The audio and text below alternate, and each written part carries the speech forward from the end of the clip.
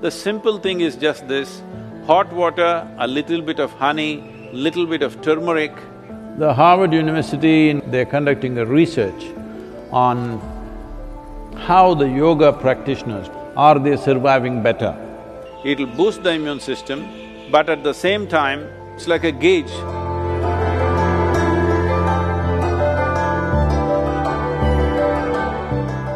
So those of you who are looking for a magic wand way out of the virus situation, there is no magic wand.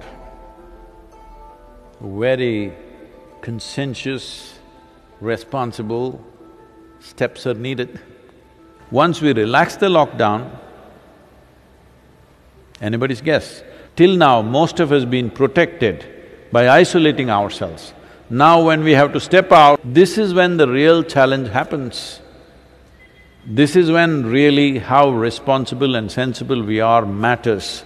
After the lockdown is over, when the economic process begins, the best thing you can do is how to enhance the immunity in your system.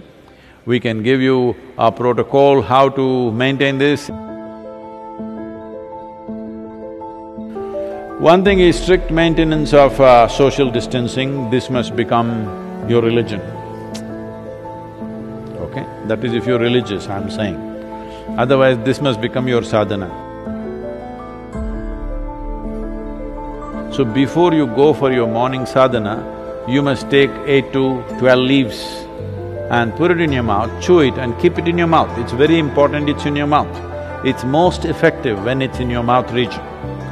So you must keep it in your mouth, chew it for 1 to 2 hours, let it be there, don't wash it up, don't drink it down, let it just be there in the mouth, do your sadhana with that. Turmeric balls every day mixing up, you consume this in the morning and leave it in the stomach before you eat anything, at least for 1 hour.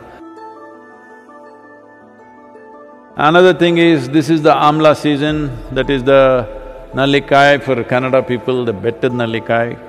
So right now the season is on, not those huge, golf ball kind of amla, that is all hybrid amla, that is also okay if you don't find anything else. But otherwise, what grows in the hills is only this size. You just smash one amla and put a little salt on it and just chew it. You must keep it in your mouth and it's most effective once again in your mouth. It must be just in your mouth for 1 or 2 hours. These simple things will greatly enhance your immune system.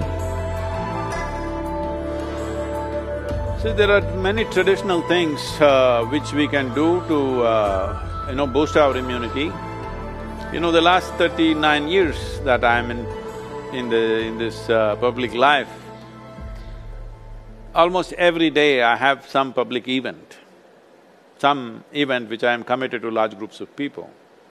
But in these 39 years, in all this travel, I have not cancelled a single event because I am not well. The simple thing that we do when we see that we are exposed to infections, when we are traveling, if we see there are viral infections or influenza going on, all these years of my visits to United States, I don't catch influenza when it's running rampantly all over. The simple thing is just this: hot water, a little bit of honey, little bit of turmeric, and if it is possible, some pudina or coriander in it a little bit. Right now, this is what we are doing to all the police personnel and the medical personnel in our region. We are providing them what is called as Nilavembu Kashayam, which works very well. We did this across Tamil Nadu when the dengue fever was on, it made a big difference. Instead of drinking just plain water, if they just drink this as a part of their thing, I think it will definitely help. It has helped me. I'm just telling you grandmother stuff, not medical stuff, okay? But it's worked. It worked for my grandmother, it worked for me.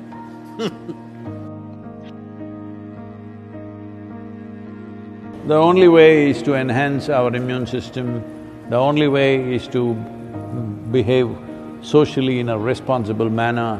This is the way forward, and it's a new world, at least for the next 1 or 2 years. It is going to be a different world than what we have lived in. Right now,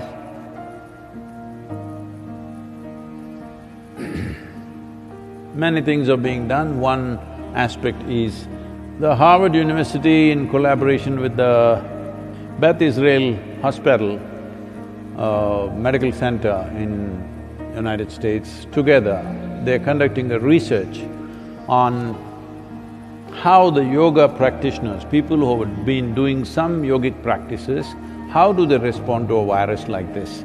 What is their resilience? Are they surviving better? I'm 100% sure they're surviving better, but we need, medical evidence for this, but I'm 100% sure because I have not heard of a single case of any of our meditators dying. Some of them have lost their parents, aged relatives, but not meditators, related. So, yoga doesn't come through blood. You gotta do it. That's the only problem with the damn thing. It works miraculously, but you have to do it. Yoga yoga yogeshwaraya bhuta bhuta bhuteshwaraya kala kala kaleshwaraya shiva Shiva Sarveshwaraya Shambho Shambho Mahadevaya.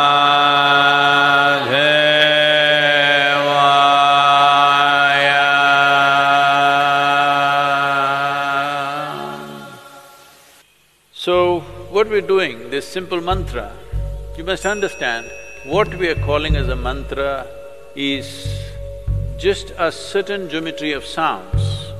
If properly uttered, this mantra is particularly designed to generate what is called as samat prana. There are 5 dimensions of pranavayu in the system. Samat prana is that which is in charge of respiratory process and the thought process, and it generates heat. Well, the pranavayu is fundamentally in charge of respiration and thought process, but without the fire of samat prana, pranavayu cannot function. So this is why any kind of kriya or pranayam that you do, first thing is to generate some heat, because without generating the ushna, the other dimensions cannot really fly. So, one thing is to generate heat because this will also greatly enhance one's immune system. Let us not think that now I am doing my kriya so I can go out irresponsibly. No, I never said your kriya or your mantra is a solution for corona. It is not. It strengthens your system. Well, building up immunity is not going to happen overnight, this we must know. I would say in 4 to 8 weeks, one can see significant betterment of one's immune system. So, this package of the mantra and the Isha Kriya, which will bring balance to your system, let us make use of it for our well-being. In the yogic sciences, there are various things one can do to enhance one's immune system. In terms of practices, we have put out a simple, powerful process called Simha Kriya. This is a kind of process. One thing is it'll boost the immune system. Another thing is it involves your breath in a certain way. Suppose you start doing it today, after a week's time, if you find some difficulty in doing it, you clearly know you have some respiratory stuff even before other symptoms show up. Even before other symptoms with which you normally medically recognize, even before that you will see you will not be able to do the practice the moment there is some kind of a respiratory cause. This viral being a very respiratory related thing, it'll be very useful if you're doing the practice every day, twice a day, it'll boost the immune system, but at the same time, it's like a gauge. If you suddenly can't do it one day, you know there is something wrong with your function of your respiratory system. Most people develop relationship with the soil only after they die.